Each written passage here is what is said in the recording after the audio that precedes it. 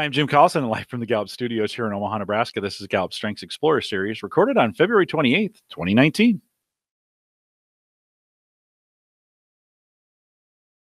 Strengths Explorer is a podcast series that dives deep into the 10 talent themes of the Clifton Youth Strengths Explorer, designed for adults who are interested in accepting, affirming, and growing the individual potential within a child. This series expands your language to describe what is right and strong with children ages 10 to 14. To further your understanding, check out Gallup's book, Strength-Based Parenting, available wherever books are sold. You can get it online as well. Check it out, shop.gallup.com. If you can't find it anywhere, we have it there. Today's theme is caring. Don't forget to visit the Gallup Strengths Center, just gallupstrengthscenter.com, for all your Clifton Strengths coaching resources and training needs. You can also catch the video on both streaming and downloadable audio for offline listening. We call that podcasting, and all the cool kids are doing it. It's available off our blog, and we now have the Strengths Explorer logo, album art, and all the right links to do that off the blog. So head over there right now if you want to get subscribed to it, coaching.gallup.com. And if you have any questions, you can email us, coaching@gallup.com. Micah Librant is our host today. She's a workplace consultant here with me at Gallup. Micah, always great to see you, and welcome back to the Strengths Explorer series. Thanks, Jim. Great to be here. So excited to get to talk about caring today. Yeah, caring is a good one. And I think this is going to tug on a few heartstrings. Just as we think about, there's nothing better than a child, and we see them really caring about others. And so this should be a good one today. Let's dig in, Micah. Give us a little bit of the background and a definition. Yeah, well, and I think in that at that point, it's also important to note with all of these themes, just like it is in that adult space, it doesn't mean that if you don't have this theme, you don't care about others. It's just for kids with caring, they are especially drawn to that idea of helping others. It's about wanting to make the world better by helping individuals, whether that's in a small way or a big flashy way. They really feel good, and I would even go as far as to say probably get even more out of helping other people than kids without caring. We know in the book, Strengths-Based Parenting, there's this idea of strength spotting. We've been talking about that throughout the series, and we'll continue to do that. Talk a little bit, how do we see this? How can we spot this caring theme? Yeah, you might notice this show up when kids often offer to help others without being asked, without being prompted. This, I think, shows up it's easier to see if this kid is around younger children because they might really be the first person to say, I'm going to connect with or assist or just be there with other kids. Also with other adults, be that first person to show that, wow, you need something and I want to be the person to give it and truly enjoy it, not to feel like that is kind of a chore or even an activity. It's just an extension of what they know to be true, that ability to notice a need and be the fill for that need. They might help other kids who don't want help or who don't ask for help. There is that power in caring kids of being able to say, hey, I see that there is a gap between where you are and where you need to be. And I notice that and I sense it and I feel it and I want to fill that gap. They might even create ways to help their peers or seek out younger children, knowing that there are specific things that they can do to offer their help and their care. It could transfer onto dolls or animals or pets. It is just this notion that I have something to give and it is compassionate and helpful. And as we're talking about this, I'm sure you can already start to hear some adult Clifton Strengths themes showing up there. And it's not any one of them. There is a little bit of the sensing of empathy, a little bit of the includer as well there. You might also even just hear perhaps even some restorative of that ability to say, I see how there can be a void of compassion or a void of help or a void of care, and I can fill that. Among kids who have high caring, you'll notice that they just radiate joy when they're in their element.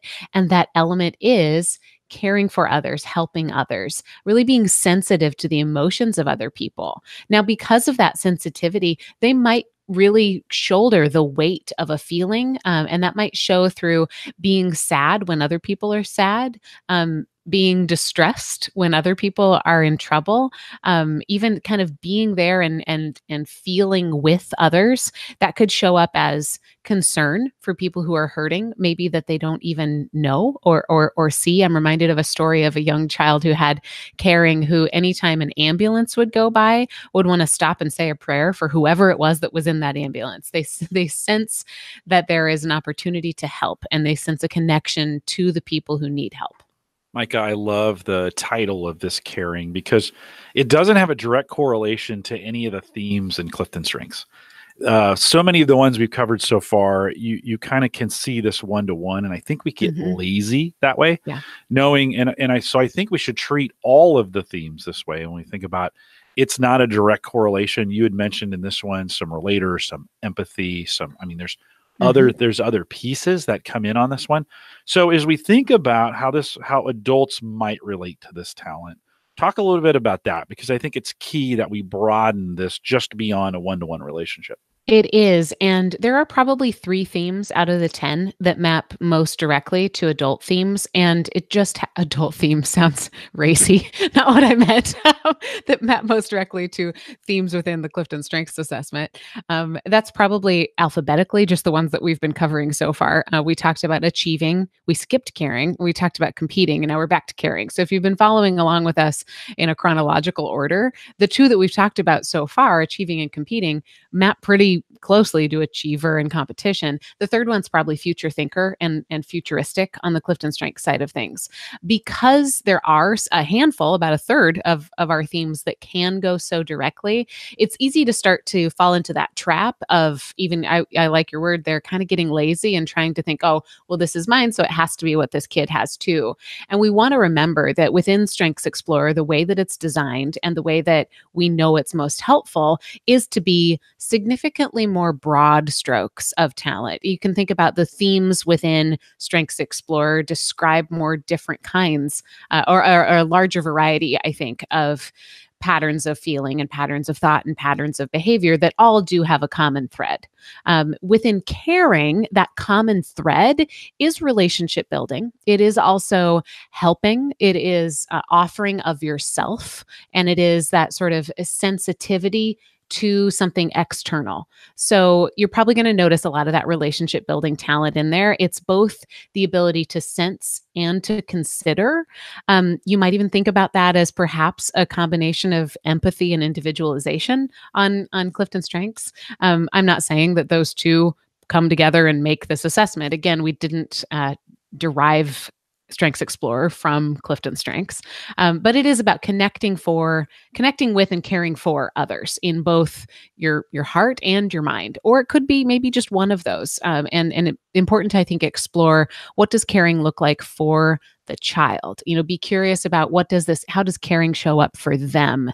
It's important also, the reason we even address this is because we want to help you see yourself in them, or help you see where you have some similarities and name where you have some differences.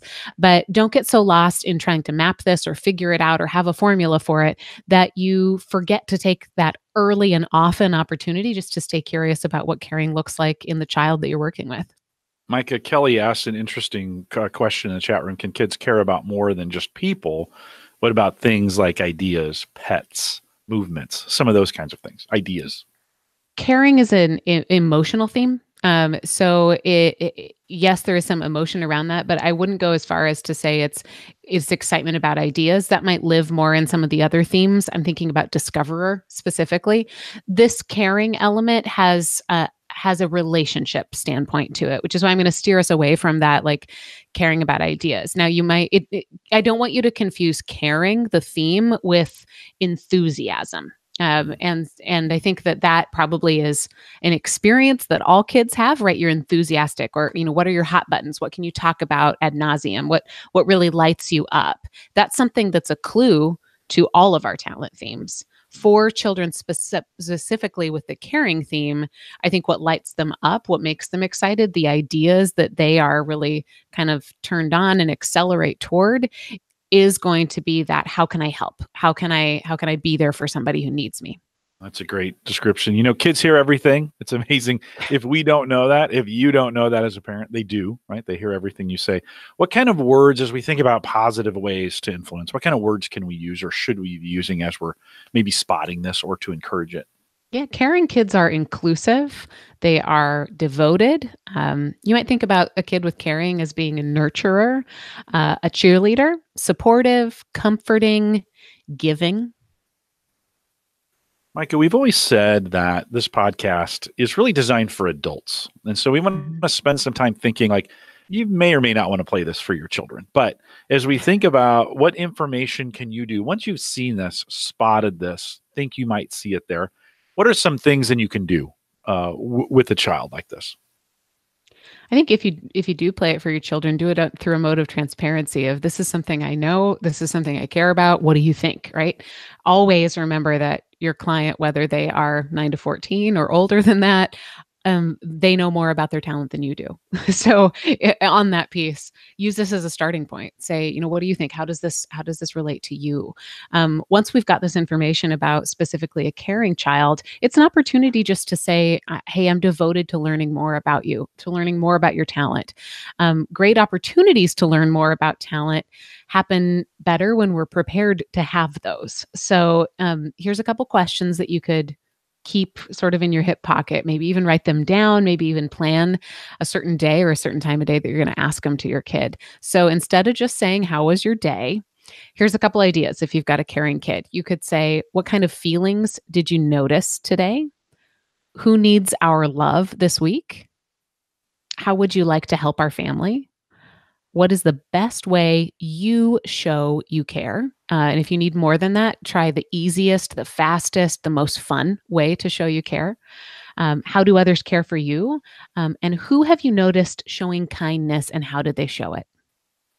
You mentioned these questions that we have, and I always, when I was working with future pastors when I was in college, we always used to say you would speak from your overflow, right? That you would, if you're ready, if you're prepared, if you've done your homework, and you're speaking to some individuals, and you know your information inside and out, then when you have those moments to share, those moments to do whatever, teach, that those things will pour out of you. You don't have to find them or dig for them or get them. And let me encourage you, the listener here, to think through, like, if you're seeing this in your children or the children you're working with, right? They don't even have to be your children, just children you influence.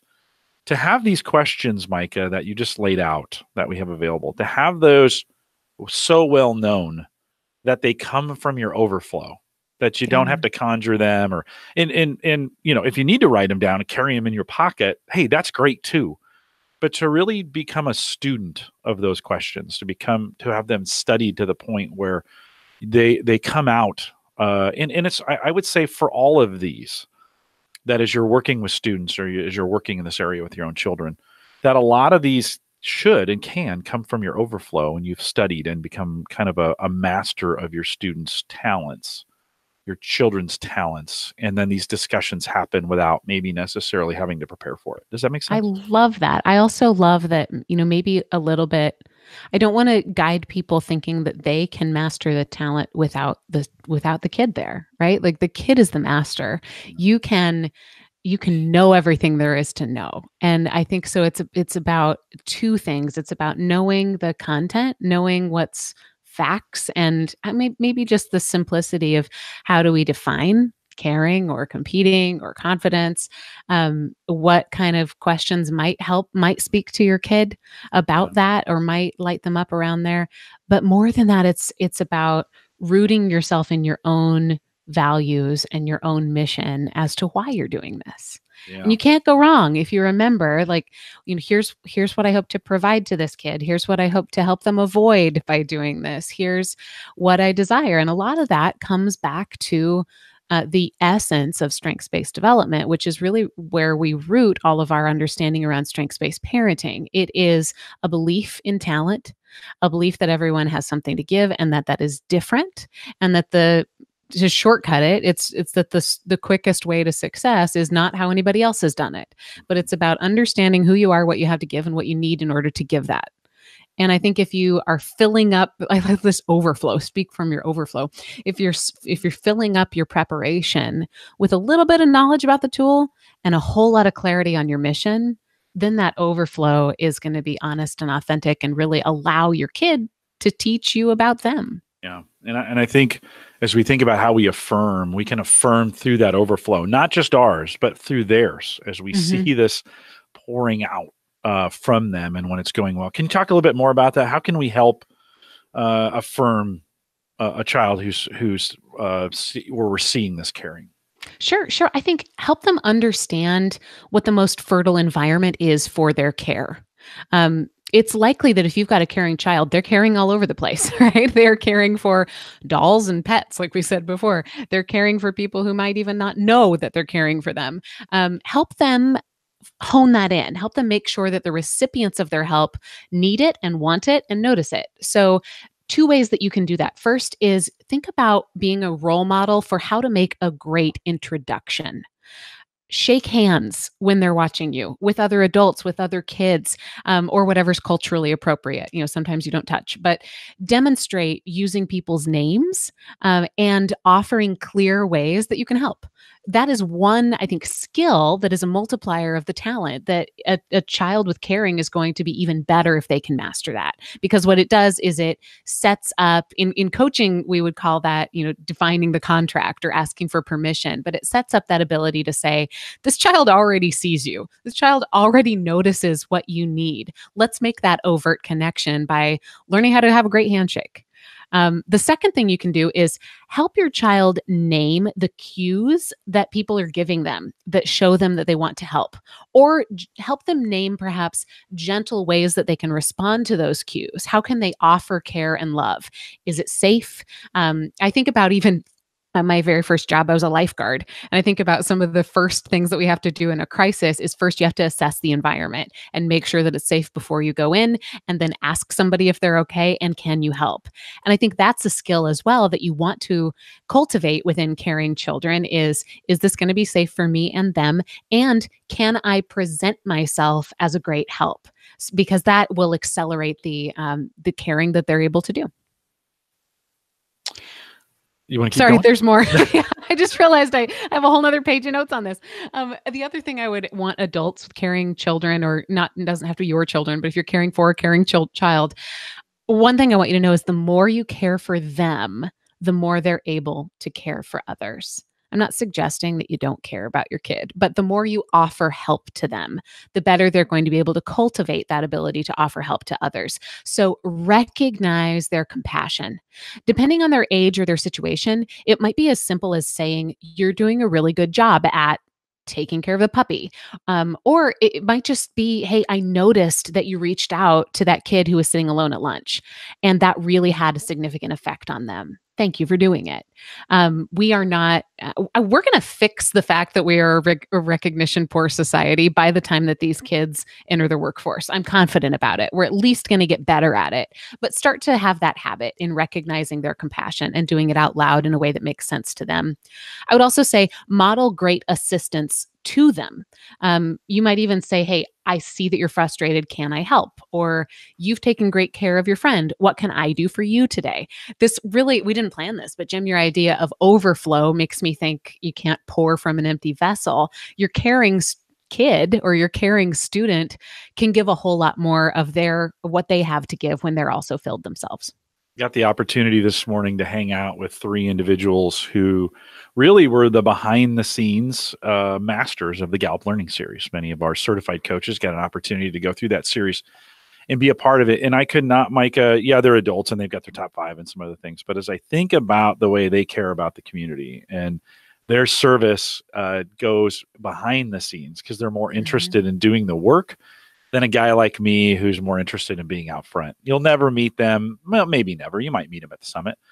But they're more, as we talk about it, their world is more wrapped up in making sure people have the right information, that they're registered, that they're having the right experience, that they're right. All these, when we think about that behind the scenes and how great it was to be able to recognize some of them this morning in that context and say, hey, thank you for doing that. And I think, you mentioned recognition. I think it's really important when we spot that to keep that fire burning, because we live in a world that wants to squash that fire. It wants to kind of put it out and extinguish it.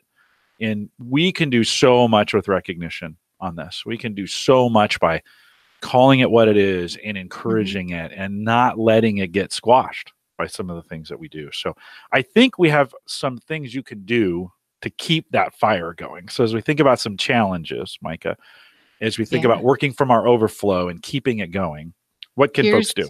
Here's the go do it. Two pieces if you're an adult who cares for a caring child. Number one, I'm going to call find people that your child can help.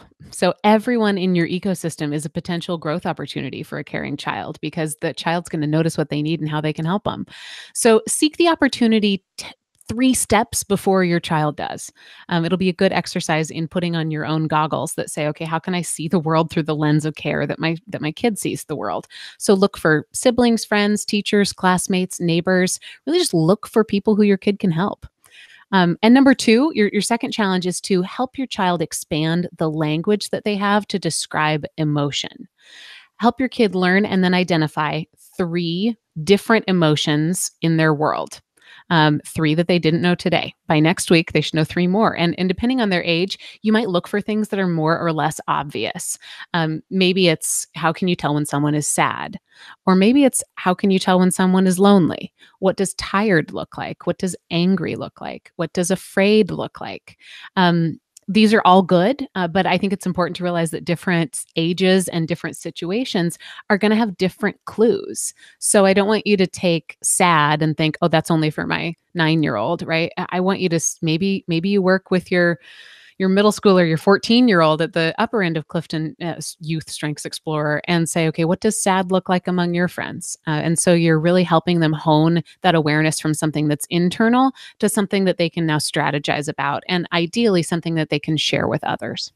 Yeah, it's one of these themes, I think, because it's relational and heavily relational. It has some dangers. They all have some dangers, but where I think the adults can be particularly helpful Yeah. in guiding them through this, not dictating, right, but guiding. And I think as you're talking about expanding their language for describing emotion, also maybe be brave enough to develop an agreement for what your child can offer when he or she notices these emotions in others.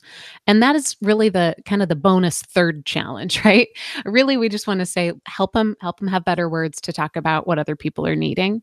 And then that bonus is let's also discuss what's worked best for us. What are our most our greatest successes in helping or in caring? What do we expect to change in the world when we do this really well? And perhaps what do we do when it's somebody we can't help? Who should we come to? How can we be a great voice to still get them the help they need, even if we can't fill that void? Yeah, no, super great. Anything else you'd say as we kind of wrap this up for today? It's such a beautiful theme. I think it's really easy with a word like caring in Strengths Explorer, similar to words like empathy in Clifton Strengths, that if you don't have it, you somehow feel like something is wrong. Remember that this is describing a specific set of talents. It's not an outcome. So your competing child can be compassionate, right? Your achieving child can show they care. Every child has access to love and to give love, right? And they want to. What's special about caring children is that they start the day that way, right? They wake up looking for opportunities where they can help, where they can be there for people, where they can reach out. And so it's our job to just stay curious about that and to be there kind of right next to them, kind of holding their hand and helping them make the most of it. Well, with that, we'll remind everyone to take full advantages of all the resources we have available at the Gallup Strength Center, just gallupstrengthcenter.com. Send us your questions or comments. We've got plenty of room. If you want to, we have not really, Micah, talked about blogging about this. We spent a lot of time blogging around Clifton Strengths, but if you got some ideas, you want to send those in to us, send us an email, coaching@gallup.com. You can also catch the resources. They're available, both recorded and downloadable audio. We call that podcasting for offline listening, if you want to make that available. If you haven't made the jump from the Theme Thursday channel, stay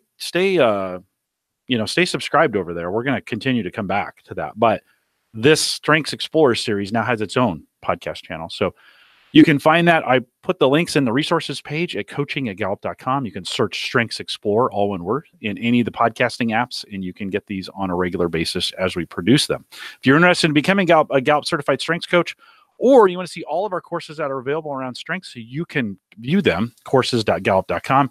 Don't forget, many of those courses are going to be discounted 10% through the summit. Right now, the Clifton Strengths Summit scheduled for June 4th, 5th, and 3rd, 4th, and 5th. There we go. Here in Omaha of 2019. And there's about 15 days left before the prices go up. So if you haven't registered to come to the summit, Now is the time to get it done. CliftonStrengthsSummit.com. We just put all the breakouts out there last night. They're all available for you. Now is the time to act. Head out, CliftonStrengthsSummit.com, and get that done today. Join our Facebook group to continue the conversation, Facebook.com/group/called2coach, all one word.